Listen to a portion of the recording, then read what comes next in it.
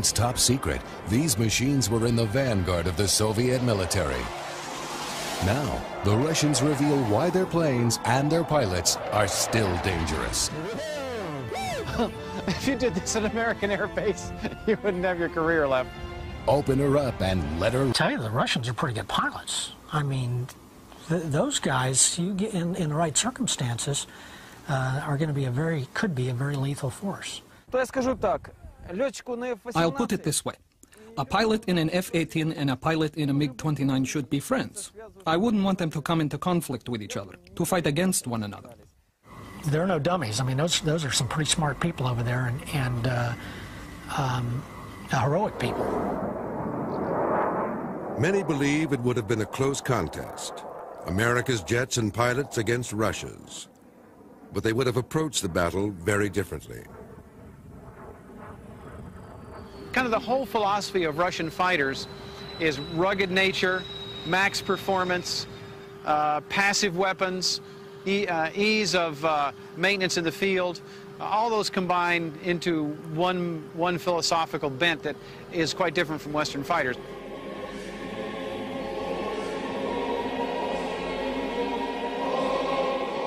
Russia has impressive air technology, which may even surpass the West in some areas.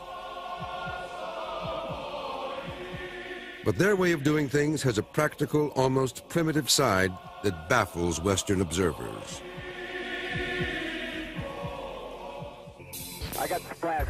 Increasingly, the West has come to rely on computer-driven planes and weaponry, surgical bombing, and air battles that take place beyond visual range. Good kill, good kill!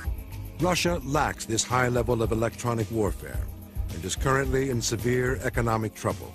Yet, those who study the Russian Air Force say it would be foolish to dismiss them. So I wouldn't count them out. I wouldn't dare count them out, particularly when you have airplanes that are this effective, this combat capable, this rugged. I think the Russians have a real future. American pilot Jeff Ethel has flown over 200 types of military aircraft, including the American F-15, 16, and 18, and the Russian MiG-21 and 29. Rejected by the Air Force for his 2040 vision, he became an aviation author, call sign Fighter Writer. Jeff has come to Zhukovsky Air Base 15 miles outside Moscow to fly the Sukhoi 27, Russia's top-line fighter jet. His co-pilot is Igor Voyenno-morskogo of the Sukhoi Design Bureau. From the Bureau's secret corner of the airfield, Nova procured a fully equipped Su-27 for Jeff to try.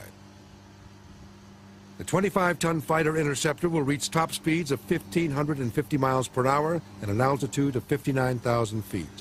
Its greater than 1-to-1 thrust-to-weight ratio gives it one of the fastest acceleration rates of any jet in the world. I would say the first third of the airplane is very, very finely built. It's smooth where it needs to be in the airflow. The last two-thirds of the airplane is very rough. It doesn't need to be built like a Cadillac. So they pretty much refine it where it needs to be and leave the rest of it alone. Jeff wanted to fly the Su-27 to feel what Russian fighter pilots have at their command. If anything, Russian airplanes are brute force. They're just absolutely the epitome of power.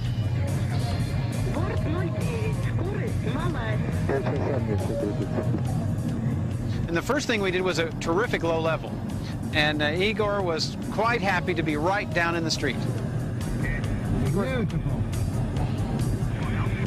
Igor said, here, let me take it. We went down into a riverbed.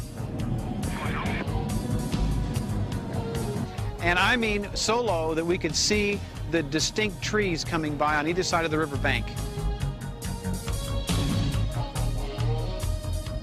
Low-level flight is dangerous, especially at a blistering 650 miles an hour. But Russians have always valued the ability to fly low in support of their ground troops and to evade radar detection. Then just pointed the nose up, went into afterburner, punched through the cloud deck, and the first thing we started to do was a series of rolls.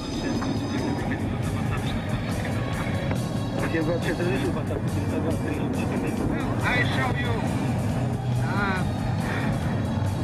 turn with afterburn. Okay? pulling high G in this airplane did not seem to be as uncomfortable to me as maybe in some other airplanes. Probably not as good as an F-16 because you're lying down a bit, but certainly easier than most airplanes that you sit up in. A little over 2. Quite frankly, the capability is to turn very fast, very tight, low. And that's an important capability for evading enemy aircraft fire, enemy missiles.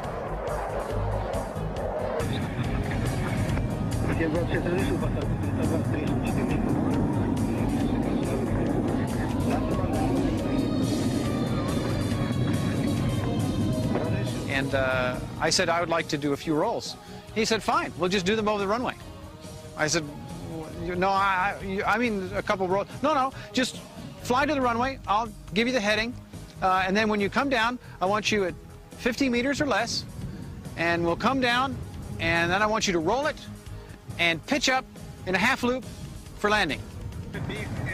So here we come, roaring across the runway. I mean, zipping along, and I'm pretty low. He says, you're not low enough. So bump the stick a little bit forward, and down we come. And I mean, we were low. Okay. Yes, sir. If you did this at American Air Base, you wouldn't have your career left. There are many striking contrasts between Russian and American air bases, not the least of which is overall appearance. In the United States, daily FOD sweeps for foreign object damage clear the flight line of the smallest bits of litter that could wreck a jet engine. At Russian airfields, metal scrap is tossed in the open.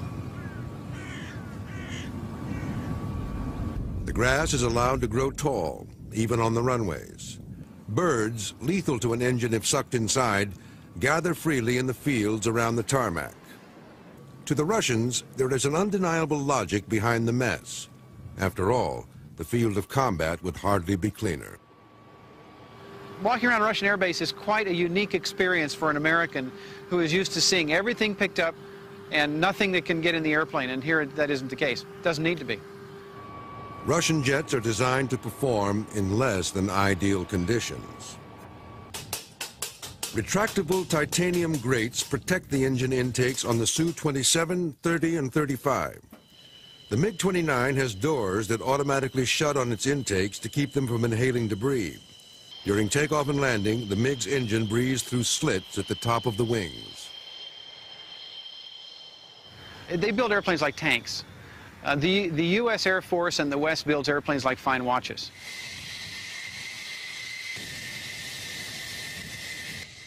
The U.S. builds sleek, sophisticated fighters that require teams of trained specialists to service them. Leading the pack are the Navy's big F-14 Tomcat and the F-18 Hornet. Small and agile, the F-18 is good for both ground attacks and air combat.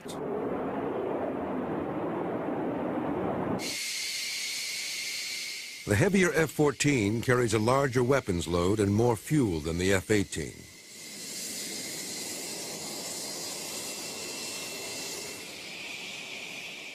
The primary jet of the U.S. Air Force is the single-engine F-16 Fighting Falcon. It provides excellent visibility, the fastest, tightest turn rate of anything in the air, and pilot comfort. The lightweight plane fits around the pilot like a glove. He doesn't so much fly this jet as wear it. The F-16 is the Porsche of airplanes. I mean, it handles great, it goes fast, it feels good. Your seats recline to help you with the G-forces. Everything's right out here like a big video game, and it's a sweet ride. While the Russians admire American planes, they consider them almost too delicate for the rigors of war. Our military aircraft was designed for battle. It's built for war, not to just stand there and look pretty. Here, behind me, you have an example of this. You can't break this plane. You could land it on its fuselage, and they'd come out, pick it up, lower the landing gear, clear the engine, and you could take off again. We go at it with a scalpel, trying to very, very carefully hone the capability, build the weapon. They go at it with a sledgehammer. Two design bureaus, originally under strict control of the Soviet government, are responsible for the look and performance of Russia's top fighter jets. The Mikoyan Bureau created the MiG-29, a small, potent fighter for close-in air duels, and the MiG-31, a long-range interceptor for patrolling Russia's vast borders.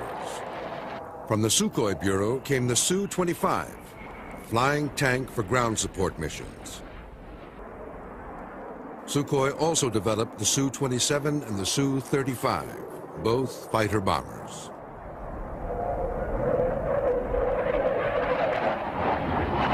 The Russians also claim they have the best ejection seat in the world, seen here in test footage. The seat propels the pilot out and away from the fuselage with a force of 20 Gs, while restraining his arms and legs. You know, it's bad manners here to compare what's mine to what's yours. But when I flew in the F-18, it took half an hour to buckle me into the seat. It's just not practical. In the final analysis, this can really reduce the battle readiness of America's Air Force. Here we just jump in and buckle up. In your planes, one person can't do it himself. You've got hands and legs going everywhere. The Paris Air Show of 1989, the world saw a dramatic demonstration of the Russian ejection seat, when test pilot Anatoly Kovalyov bailed out of his crippled MiG-29 at less than 300 feet.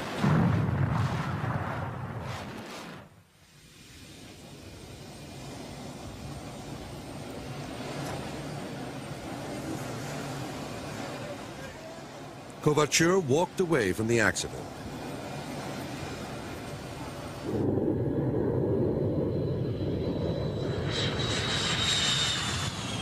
Russian jets also have fire-resistant fuel tanks, which kept this MiG-29 crash on takeoff from exploding into a deadly inferno.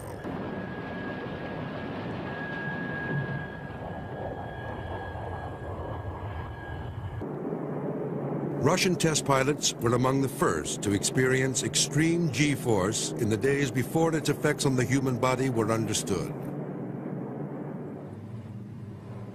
Yet even today, Russian fighters wear only a partial G-suit, more like a girdle that fills with air to force blood back to the body's major organs and prevent blackout.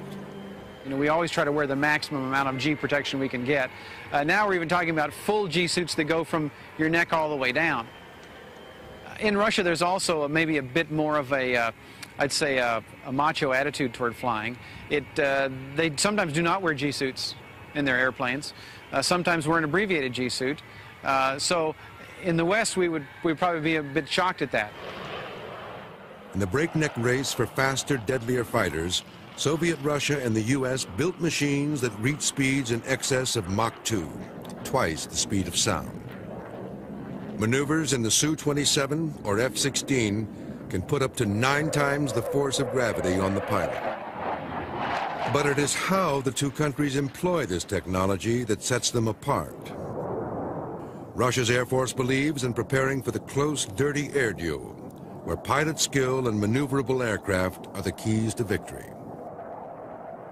Part of the difference in mentality between the Russians and the West as well has been the belief that the dogfighting mission has never left. Over the years, we as Americans have always tried to ditch this mission. After World War I, we said the dogfight was over. After World War II, the dogfight was over. Then no, then after Korea, no, now it's over. The Russians have always believed in the dogfight. They've never left it. All of their airplanes reflect it. In the West, Russian pilots were often seen as unimaginative flyers, slaves to commands from the ground. In reality, they are quite innovative and daring. They perfected this maneuver, which they say can only be done in their Su-27 class of jets. Known as the Cobra, it resembles that deadly snake coiled for attack.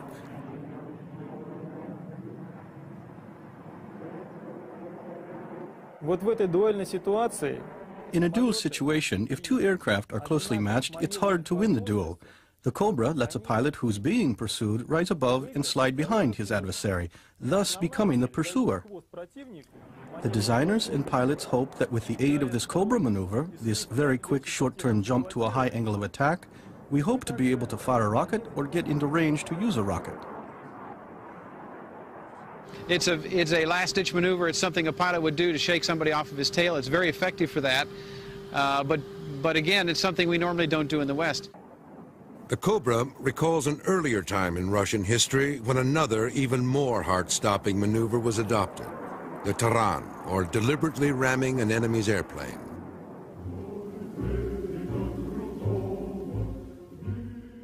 Tolerant was first employed in World War I by Peter Nesterov, who ran his propeller into the tail of an Austrian bomber.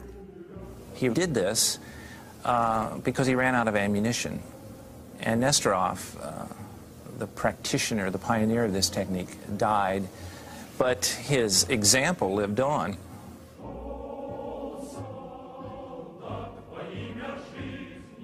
In World War II, which Russian calls the Great Patriotic War, the tolerant reappeared.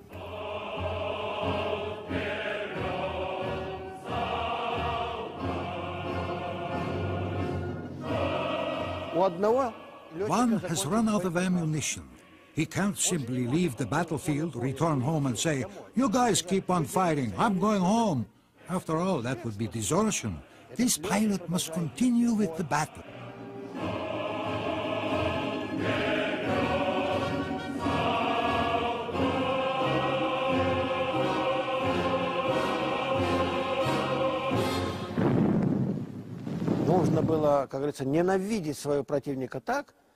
They had to hate their enemy a lot to be capable of doing this, and we call the pilots who were capable of doing this strong in spirit. It was only the strong in spirit who could carry out attacks like this, and we know that the fascist pilots did not do this type of attack. They were too afraid. For the Soviets at the beginning of the war, it was a pretty good calculation to take an I-16 fighter, a pre-war obsolete fighter, and ram it into a high-performance modern German bomber. I mean, the trade-off was very compelling. And awaiting you would be the highest award the Soviets gave, Hero of the Soviet Union.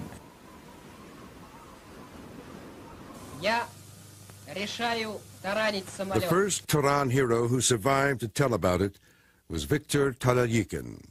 He later perished in his second tolerant attempt. Russia claims over 600 such kills during the war. But tolerant was not a suicide mission like the Japanese kamikaze. The Russian is more studied. It has a certain element of desperation about it. It has the same sort of courage the Japanese had, but it has no religious underpinning to it at all. It's kind of an expedient thing to do. It comes out of a calculation that's made in the midst of battle. And most important, it's voluntary. You know, you're not part of a group of tolerant pilots. There were never anything such as that. Russia's was a difficult and bloody path to high technology, through revolution, 2 world wars, and Stalin's purges. Throughout the 20th century, there's always been a tendency in the West, particularly among Anglo-American observers, to discount Russian aeronautical achievements.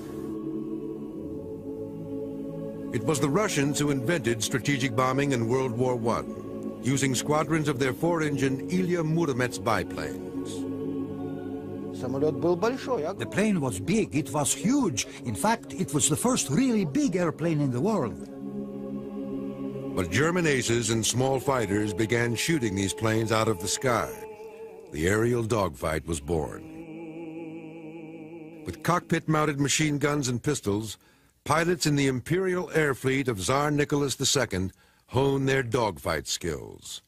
They were the sons of aristocrats, their planes mainly French and British models. When Russia's Civil War erupted, a mix of these same foreign planes battled each other in the struggle of the whites against the reds. It was the last stand for the Tsar's Air Force. In 1917, the Bolshevik regime took up the banner of combat aviation, along with a new breed of pilots. Lenin felt that, like a lot of people did in the 20th century, the airplane was emblematic of everything that was modern. So the Bolsheviks did show an early appreciation of aviation, and later on under Stalin, they of course would showcase it as one of the great achievements of the Bolshevik regime.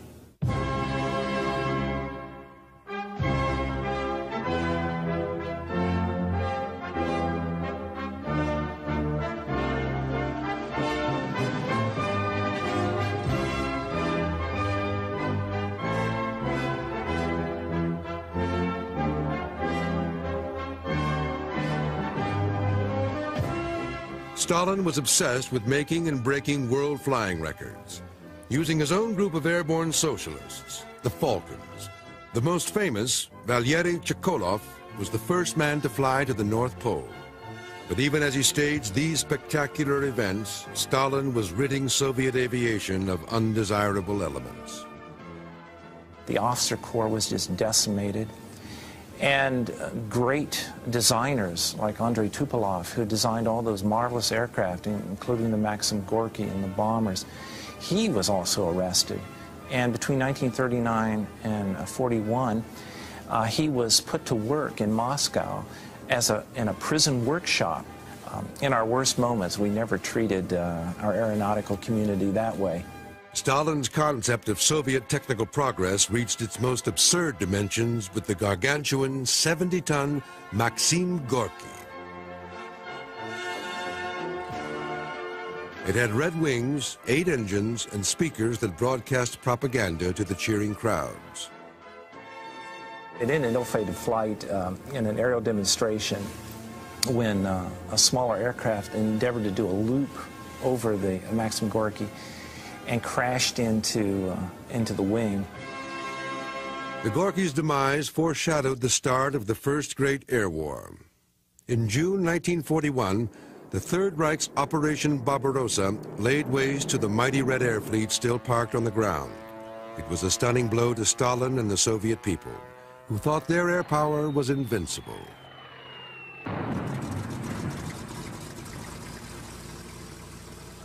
Russia struck back using outdated planes the Luftwaffe had missed. Brave female pilots flying fragile Po-2 biplanes made after-dark bombing raids on German troops camped outside Moscow.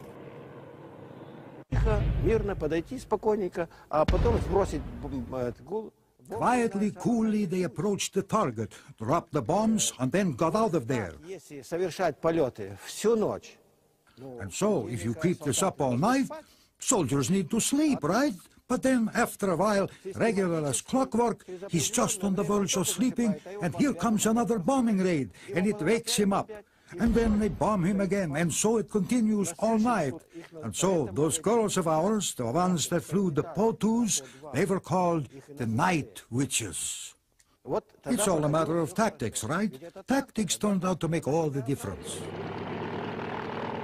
The Red Air Fleet became quite good at using tactics over technology.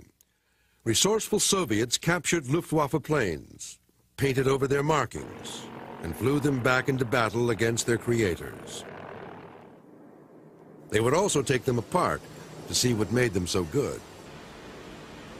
Meanwhile, Stalin pulled vast resources from the domestic economy into military industry, moving 1,500 warplanes and millions of laborers east beyond the Ural Mountains for protection against air attacks. By the Battle of Stalingrad, Soviet Russia had its own ground attack fighter, the Il-2 Sturmovik.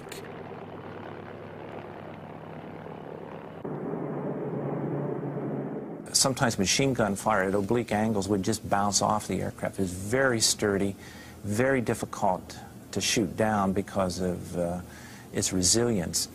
And this is the very kind of aircraft that the Soviets delighted in using.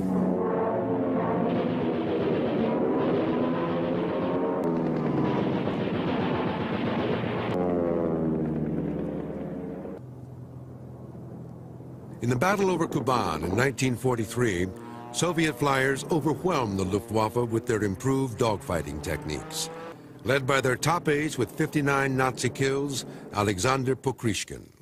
Это не только воздушный боец, который мог He was not just an outstanding aerial dogfighter, a man who knew how to shoot down enemy planes. He was also a great commander. He taught his subordinates how they too could shoot down enemy planes.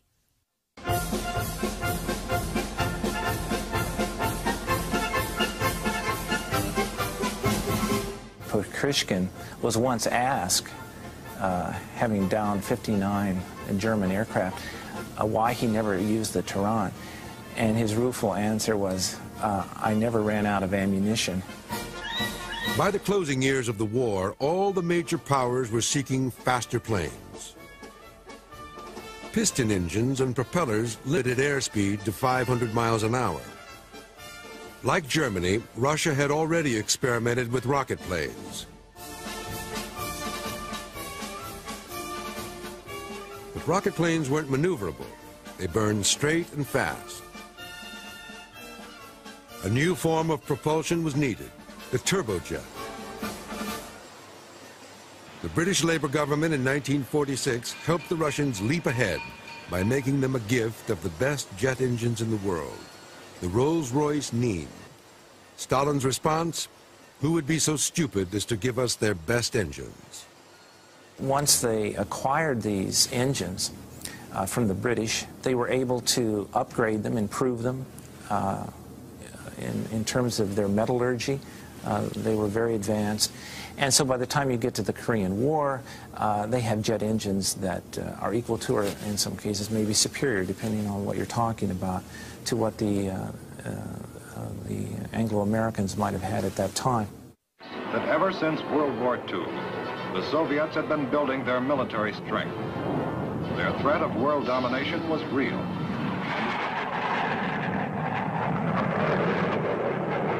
The big shock in Korea was the appearance of a stout, fast, extremely maneuverable fighter jet built by Soviet Russia, the MiG-15. They were flown by North Korean pilots, but their early kill rate against the Americans was astonishing. Now it is known that there were also Russian aces in the cockpits of those MiGs. The Russian participation in the Korean War, even today, is a shadowy episode. And slowly we're seeing in memoirs and articles and historical literature more candor and detail about what the Soviets did. На таких самолетах наши летчики в Корее встретились. In Korea, our Soviet pilots flew this aircraft and scored many victories against the American F-86 Sabre. Среди нас, наших летчиков, да. Ну, например, такой я могу привести фамилия Шутягин. I could cite the example of Shutyagan, a hero of the Soviet Union. He received this distinction in Korea for shooting down 11 American Sabres. In the middle was Shabcha, who shot down either 5 or 6. Yes, there were such pilots. То есть летчики такие есть. We also have pilots who participated in this war and unfortunately did not shoot down any aircraft. There are also pilots like that. К сожалению, сбитых не имеют. И такие летчики тоже были. Korea was the last reputed use of tolerant, though enthusiasts believe there's still a place for it in modern warfare. What if an enemy aircraft has closed in on you from the side? What will you do? You can't shoot him and you can't fire a missile. He's too close. Well, it could happen. There's a lot to think about with these things. But today, faults of tolerant lie far away for both sides of the old Cold War. The clearly defined foe has temporarily vanished.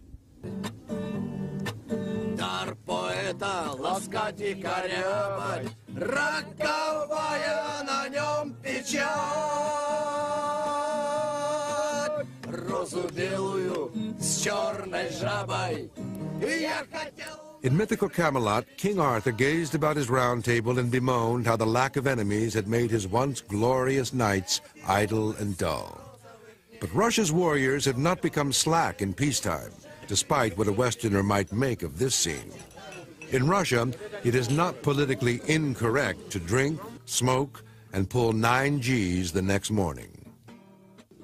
These are the Ruskiya Aviatsiya, or Russian Knights, enjoying a day off with members of the Sky Hussars and Martins. These men were once known as the Guard, the Soviet frontline air defense fighters who protected Moscow. Generally speaking, we never had hostile feelings toward the American people nor toward American pilots. Decent people are valued by all of us, and so it turns out we were not enemies. The Cold War was not between the people of America and the Russian people. It was between Russian and American politicians. The Russian Air Force has always viewed itself as defending the homeland. They like to point out that America has fought all its air wars far from home. The Russian people never go looking for enemies, because our history has been so very bloody. And so there are no major plans, since we are purely defensive, not offensive forces.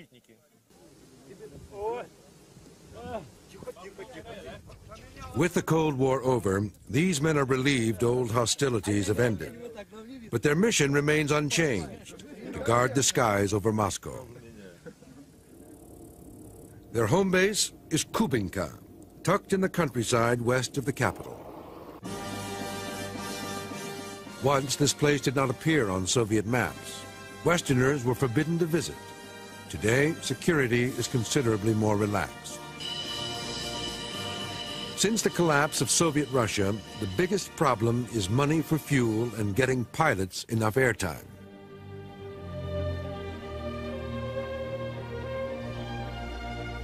So Kubinka pilots have taken on the additional role of aerobatic flying in air shows, which pays for their practice.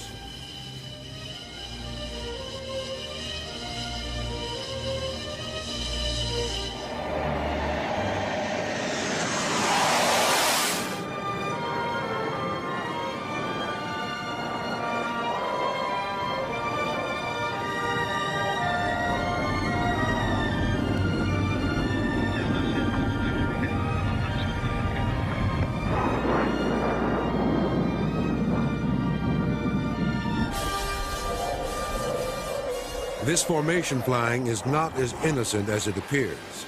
Unlike the U.S. Navy Blue Angels, who fly special stripped-down F-18s, Kubinka pilots fly the same military jets they would take into battle, and they alternate between aerobatic drills and training for actual combat.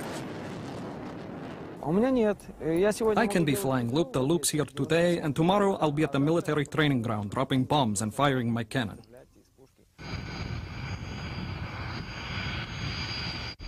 And also, our aircraft aren't sports aircraft. They're military aircraft. At any time, we can just load up some rockets and take off without any downtime in between. Lieutenant Colonel Alexander Garnev is commander of the Sky Hussars at Kubinka. He has reached the highest level a combat pilot can achieve, that of Luchik sniper.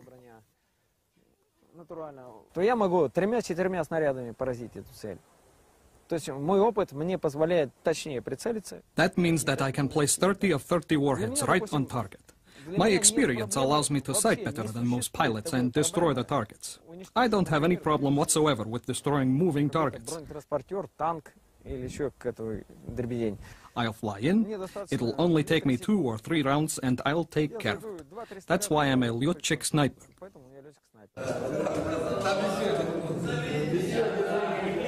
Russian pilots sign on for 25 years of service, as they did in the Soviet Air Force.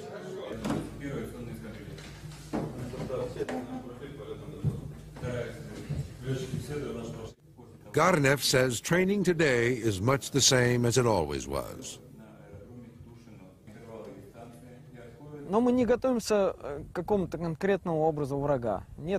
We don't prepare ourselves for any specific enemy, no. We prepare ourselves to be ready to fight. Whom we fight does not matter. What difference is there? I mean, the maneuvers will be the same. The tactics will be the same. Our mission was always to master the technical aspects of our tactical maneuvers, to learn how to use them skillfully. And who cares what kind of insignia is on the other plane? Lord, he won't ask me if I have a cross or a star on my fuselage. He's an enemy. Shoot him down and then move on. That's it. The Sukhoi 27 has advanced electronic weapon systems that will lock onto and attack 2 targets 40 miles away. But Russian electronics are not as sophisticated as U.S. systems. and the Russians aren't as confident that battles can be won without actually seeing the enemy. All Russian fighter jets are equipped for close fights with the biggest gun in the business, a 30-millimeter cannon that fires 50 rounds per second. But they also carry bombs and medium and long-range missiles.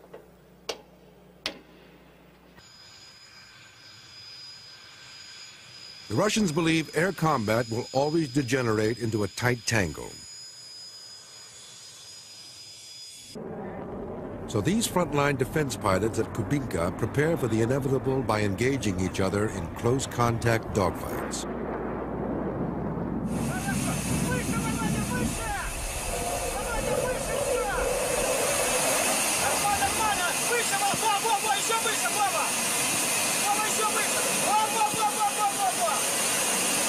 All these airplanes have been dogfighters, and as of yet, they have not left that mission. I think it's smart, because basically once a furball happens, once you get merged in this large fight, you're going to have to visually acquire and outmaneuver your target.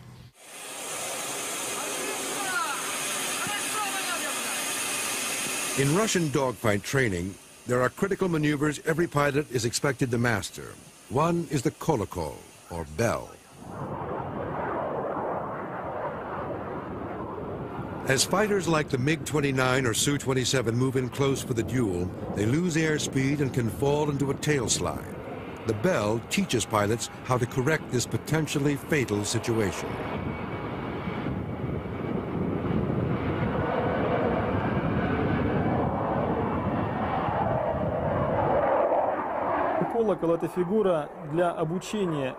The bell is a maneuver for training pilots how to control their plane at zero airspeed, so they won't be afraid of these speeds and will know what to do if they encounter them. This kind of situation, a loss of airspeed, can happen in aerial combat. The jet hangs vertically for what seems like minutes. As gravity pulls the plane earthward, the pilot tips the nose down, then maneuvers for recovery.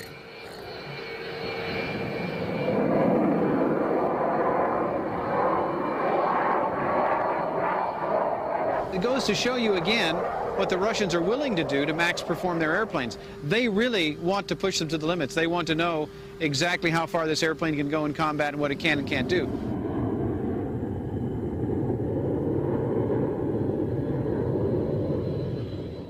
Though now at peace with the Russians, America and its NATO allies still eye them with caution. That's because Russia is selling jets and training pilots for countries not friendly with the West. I don't trust anybody unless they're wearing their stars and stripes. I mean, you just don't know who your enemies are going to be tomorrow, the day after tomorrow.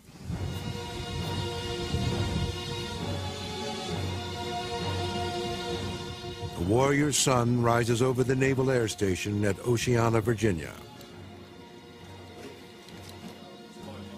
Here, a select group of Navy flyers trained to fight an unknown enemy in a Russian jet.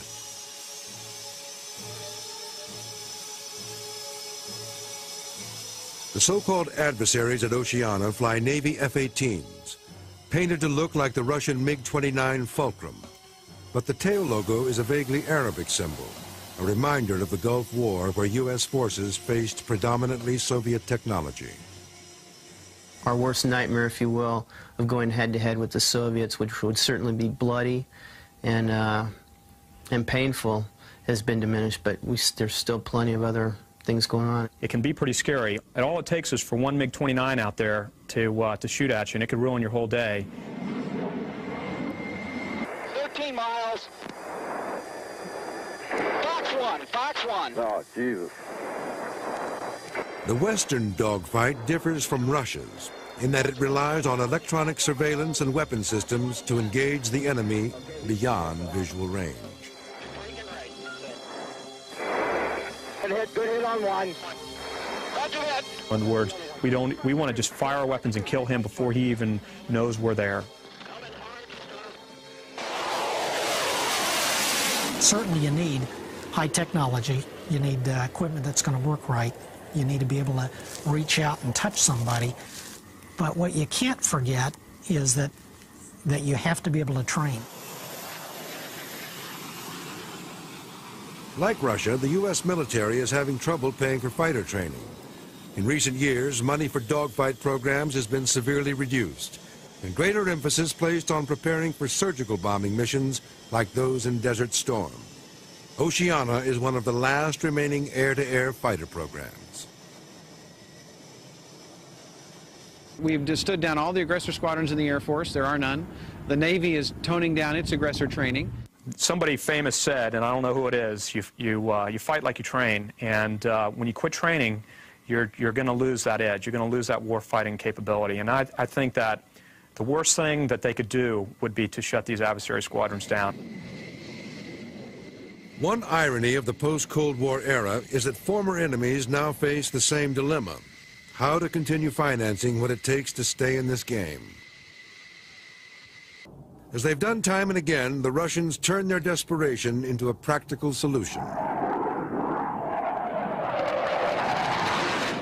They keep the cold, hard cash coming in by selling rides in their combat jets. Power of this. Oh, it's almost beyond description. One of the most exciting thing I've ever done in my life.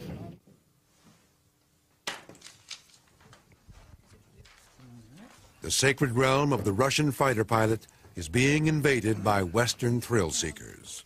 A person who is not quite ready for G-loads, there may be the instant loss of eyesight. Oh, okay. But it will pass very quickly. You won't even notice it. John Karasawa, a young California electronics specialist who loves fighter jet video games, couldn't resist when he learned he could fly the genuine article for $15,000. Requirements for the joyride were not very stringent, just the most cursory physical exam. Then a briefing from pilot Alex Garneyev, which assured the student of a gut-wrenching ride. Okay. ML1 is you make first half of the loop and then half roll. This is ML1. And so on. Okay. All others I'll explain you. Okay. We'll mention the order of ejection once more, and then we'll fly. Okay. If you're ready, we'll go and change. I think so.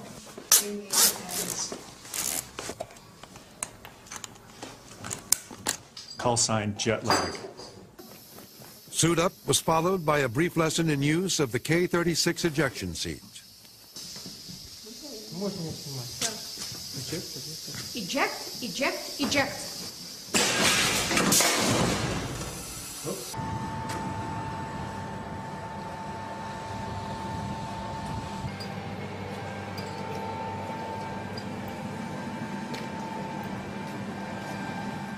With John buckled into the cockpit, there was one small final detail: signing the release form.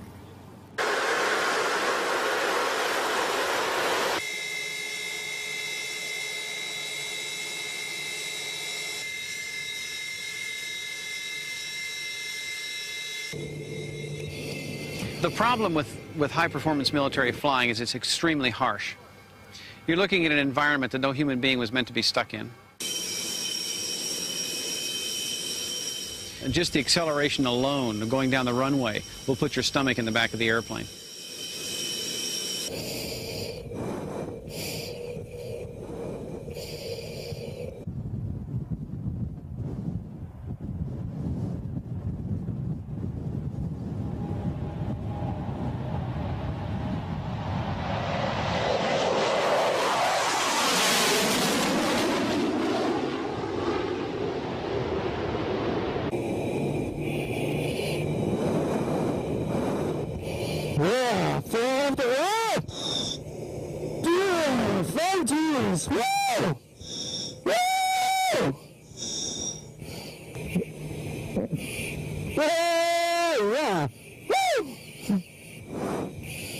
You put a person in an airplane like this, and their inner ear spins, they're pulling many G's, they're going upside down.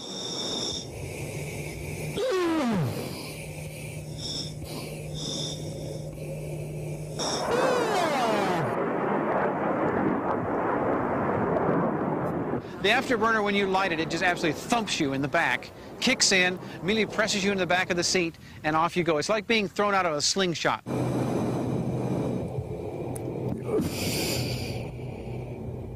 The problem is that most people don't realize how violent it's going to be. And as a result, what happens is they get in it, they don't know they're getting sick, and all of a sudden, they're getting sick.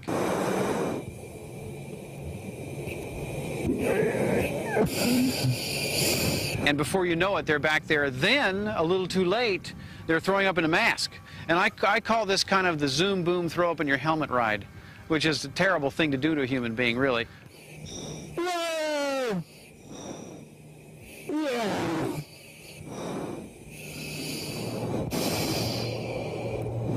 I am not feeling too well right now. But you really have to become acclimated to this kind of flying.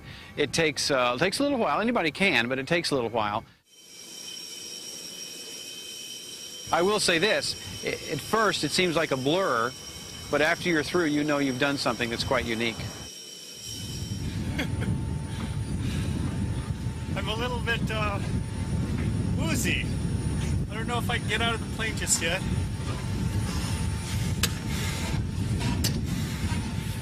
Where's Vladimir? Where is that guy? Oh, come here. Thank you. How are you? Very good. Good. Vladimir, you can be my wingman anytime.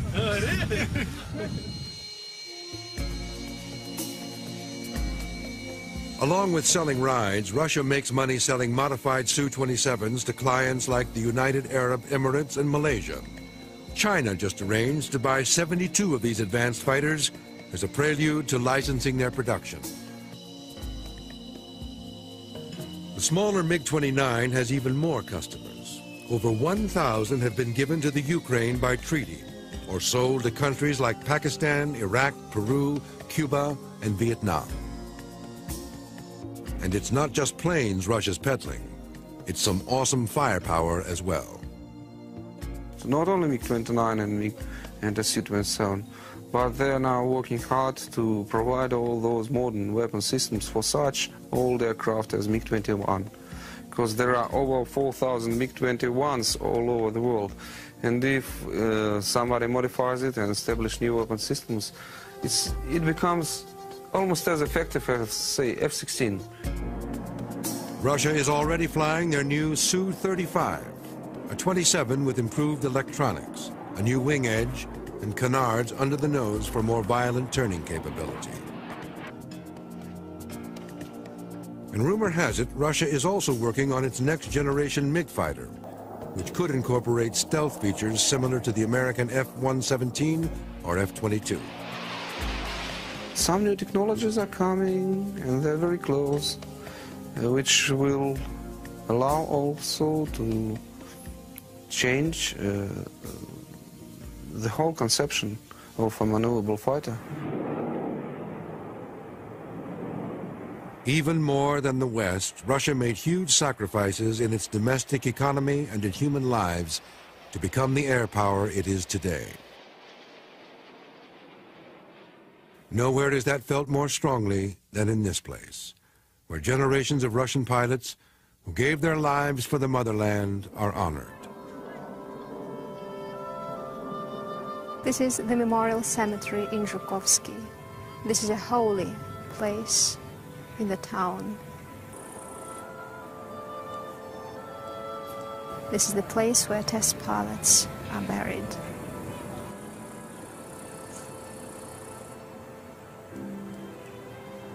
Today is the anniversary, the 13th anniversary of my husband's death. He was killed in an air crash 13 years ago on that particular day. That's why I'm here. The families come to the graves, to the tombs. Pilots, friends come and recollect some scenes from the pilot's life, a lot of recollections.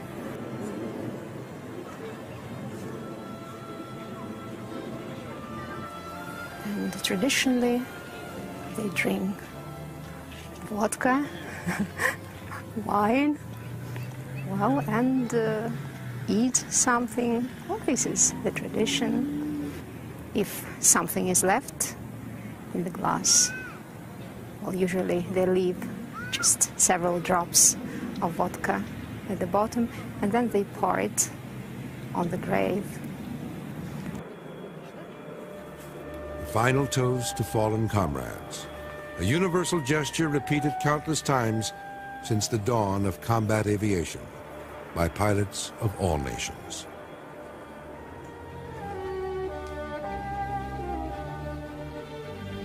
I was talking with one of the Russian pilots yesterday before we flew, and we were saying how sad it is that we love to fly machines that kill. The reality is the best machines, the most beautiful machines are designed to kill. It's a very, very strong tug-of-war inside a pilot that he has to think about employing this against somebody that he really would probably like sitting in a bar with and having a drink. We wouldn't look forward to a conflict. If they ordered us to do it, well, then of course we would. But I personally wouldn't want to. Pilots all love flying. That's what they love more than anything else. They don't love killing. That's not the issue. But to fly the most advanced and most wonderful airplanes, where are they? They're in the military. So you gravitate toward those powerful, beautiful, sleek airplanes. The powerful airplanes of the Russian Air Force and the tough, pragmatic men fly them helped make Russia a potent threat for nearly a century. The Russian Air Force has known hardship throughout its painful history, only to emerge a leaner, more formidable foe. Though now in economic and political crisis, the Russians will not easily surrender their hard-won position as leaders in combat aviation. Using practical, if desperate, measures, they continue their relentless pursuit of Slava Ruskoi Aviatsiya, the glory of Russian aviation.